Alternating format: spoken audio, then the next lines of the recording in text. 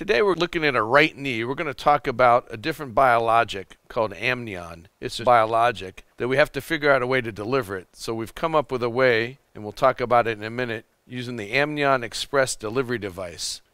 So here's a typical case of a right knee. You can see the ACL here. Here we're looking up. We've debrided some of the fat pad. This patient has a typical deep side central third patellar tendinosis that has been recalcitrant to non-operative treatment and is now in the operating room undergoing a mucinous degenerative tissue debridement.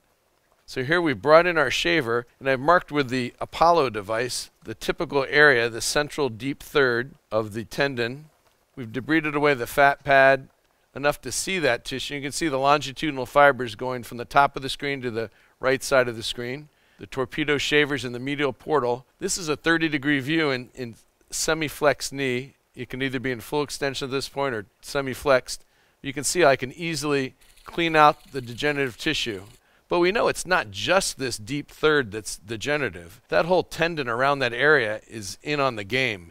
It's pathologic. It needs biologic support. So with this AmnionXpress device that we're going to show you now, we can deliver a strip of amnion that's been rehydrated with this forked plunger through this cannulated device. It's got a sharp tip, so we're going to deploy this handle. The first notch here engages the amnion. Through the eyelet right here, we load the cartridge, which is the amnion in this analogy. If this were loading a biologic, we're grabbing it with the forked tip and we're sliding the looped end of it until it's forked it down at the end and getting ready to deliver it. So we're going to go through the tissue and then pull the plunger out and leave it behind. We're going to leave the tissue behind like a tissue streamer. So now we're going to switch the portals.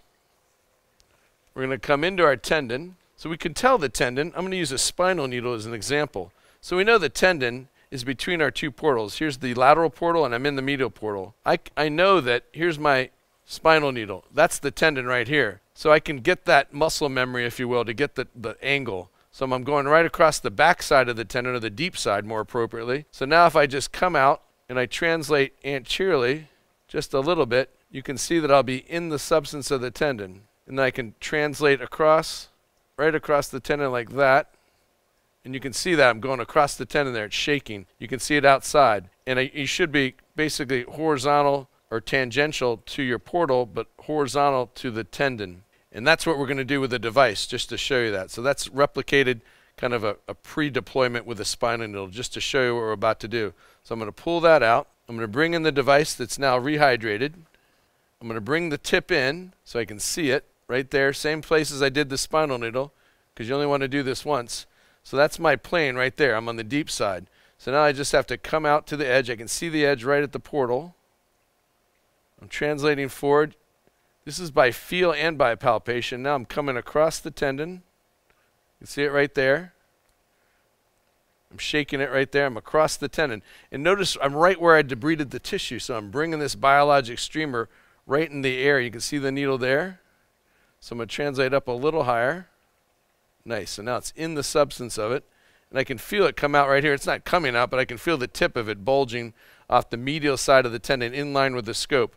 So now I'm going to fully deploy it. So I'm creating space. So right now the tip of the device is at the tip of the needle. So I'm going to leave the fork behind as I retract the needle. And that thereby, with the friction in the tissue and the fork holding it in, I should be able to pull the fork out now and leave the streamer of the rehydrated amnion behind.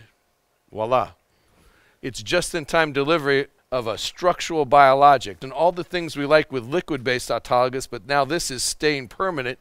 So this wouldn't affect your rehab. Generally, we lock these people in a brace maybe to let them walk full speed, because you've taken less than you do if you take the analogy is central third. We don't worry about the patellar tendon harvest site. We take a piece of bone, the central third full thickness of the tendon. Here we've only debrided the mucinous degenerative posterior third of the central third. So it's 1/9 of the whole of the tendon, not enough to worry about. And the introduction of this transversely across the longitudinal fibers is not big enough. It's a 12-gauge needle, so it's about 2 millimeters across, and the width of the tendon is 6 to 8 millimeters from the anterior to posterior direction. So we're safe from a structural standpoint, but we have delivered a structural biologic. So I wouldn't change our rehab at all. I'd let them weight bear as tolerated, locked in extension until they have good quad control, and then would let them come out of the brace with therapy, working on motion and quad strength and getting back in the game.